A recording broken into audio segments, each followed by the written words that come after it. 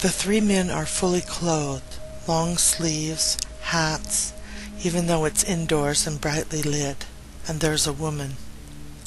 The woman is wearing a short-sleeved red dress cut to expose her arms, a curve of her creamy chest. She's contemplating a cigarette in her right hand, thinking that her companion has finally left his wife. But can she trust him?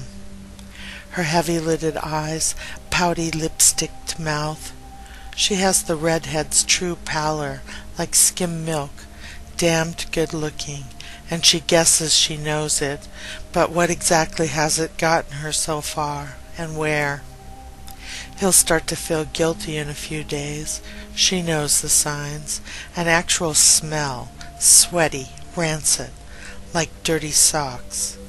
He'll slip away to make phone calls, and she swears she isn't going to go through that again, isn't going to break down crying or begging, nor is she going to scream at him. She's finished with all that. And he's silent beside her. Not the kind to talk much, but he's thinking, thank God he made the right move at last. He's a little dazed, like a man in a dream. Is this a dream?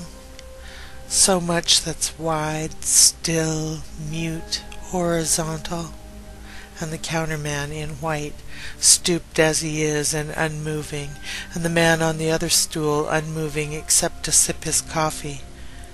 But he's feeling pretty good. It's primarily relief.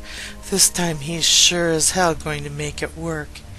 He owes it to her and to himself, Christ's sake.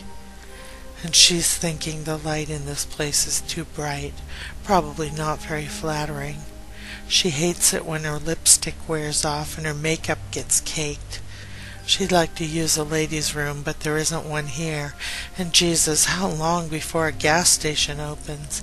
It's the middle of the night, and she has a feeling time is never going to budge. This time, though, she isn't going to demean herself. He starts in about his wife, his kids, how he let them down. They trusted him and he let them down. She'll slam out of the goddamn room, and if he calls her sugar or baby in that voice, running his hands over her like he has the right, she'll slap his face hard. You know I hate that. Stop. And he'll stop. He'd better. The angrier she gets, the stiller she is. Hasn't said a word for the past 10 minutes. Not a strand of her hair stirs, and it smells a little like ashes or like the henna she uses to brighten it. But the smell is faint, or anyway, crazy for her like he is, he doesn't notice or mind, burying his hot face in her neck, between her cool breasts, or her legs, wherever she'll have him and whenever. She's still contemplating the cigarette burning in her hand. The counterman is still stooped, gaping at her, and he doesn't mind that.